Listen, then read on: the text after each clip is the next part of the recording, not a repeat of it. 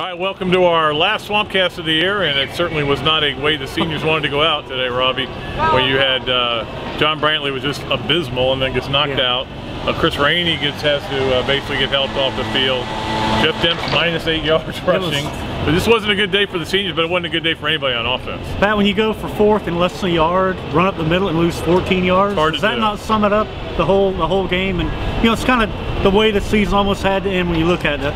Things started falling apart when Brantley got hurt against Alabama. Right. They never got really better from there. They got worse, and tonight was maybe the worst performance of the year.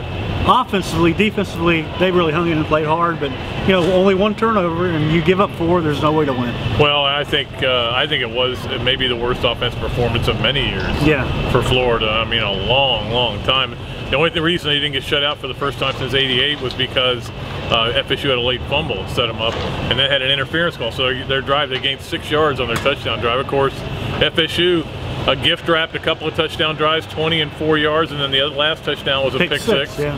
So FSU, when you get held to under 100 yards and win a game, you got to feel like you stole one. You feel very fortunate, I'm sure they do, because it was an ugly game for FSU too. I know they're talking about what a great defensive performance it was, but I don't care what defense you throw out there against what Florida showed in the second half. It was going to be effective, and you know, Brissett was like he was lost again. They can't throw the ball at the guy right now. No, and there's no time to do it. They're not good on offense. Their offensive line is not very good. Again, I'm so glad I don't have to watch Rainey and Demps get tackled by like rag dolls. It's just, I'm glad the season's over. It's just been miserable to watch this team play. It has been awful. And again, I talk about the Zook luck that is unbelievable. On Brantley's injury, it was helmet to helmet. It was the most. In fact, it was double helmet to helmet. There's never a call. Muschamp doesn't get a call. I know the horse collar they didn't call. The Gillislee's ruled down when he's still going. I mean, it's just they can't get a break. But you know, maybe it doesn't really matter. Maybe they're just not good enough, and that's the bottom line. And Pat, every Saturday of the year you watch. I don't care who's playing, Stanford, whoever. It's a 235-pound tailback or a 230-pound back. You know, running through tackles, having yards in the middle.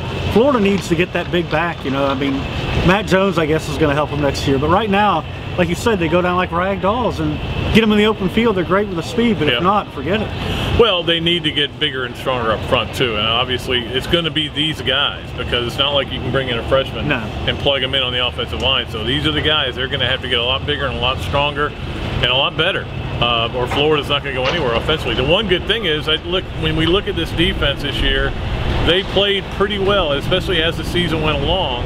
And you you look at the South Carolina game; they really played well against them. They kind of brought them back against Furman, and certainly tonight, as good a defensive performance you can possibly ask for out of a Florida team. And everybody's back except for Jay Howard. Yeah, and now I see why Muschamp was positive going into the game, Pat, because he is a defensive coach. I think he saw the plan they had, and they really had a good plan. They executed it, and you know, Manuel didn't hurt him with runs. He didn't hurt him with his arm.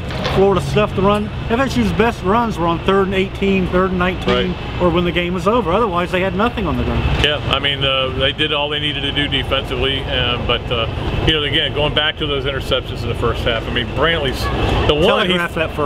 the second one though, he threw into quadruple coverage. Somebody had to be open in the middle of the field, Pat. Somebody had to be open. You'd think by the time you're in your 5th year and your 12th game of your 5th year, you would not make those kind of plays, but he's been making them, and you know. But again, receivers don't help him, Pat. No, Frankie Hammond doesn't turn around in time to catch the ball from Brissett. You know, Frankie Hammond or somebody else drops the ball. It's a 15-yard game. They don't make plays. No, they don't. It's part of the mental and physical toughness that they lack, and the coach called them out on it. He did call them out. And they don't have Jordan Reed for this game as well, who's been pretty good lately. So just a recipe for disaster, and that's what the season's been, an ultimate disaster. There's one more game to play. It's assumed it'll be at the Gator Bowl, probably against Ohio State. That'll be Urban's fun. new team. Yeah, that'll be fun. But I don't know if I want to watch this team play another game, but that's what we get paid to do. I know everybody's disappointed. Everybody is discouraged. I'm a believer that Will Muschamp is going to turn it around. It's going to take some time, though. This is not going to happen overnight. No. This is not going to happen next year.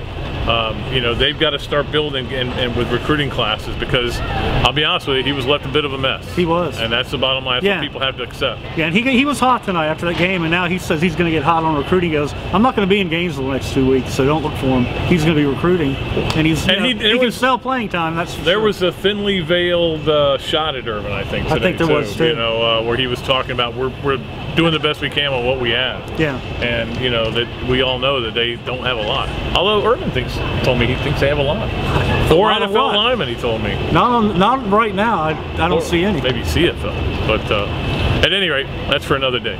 We'll get out of here, and we may do a bowl preview. We'll see at some point down the road. But for now, this will be the last time we see you for a while. I know you're going to miss us. Robbie, Andrew, Pat Dooley, the Gainesville Sun saying so long from the Sunshine State.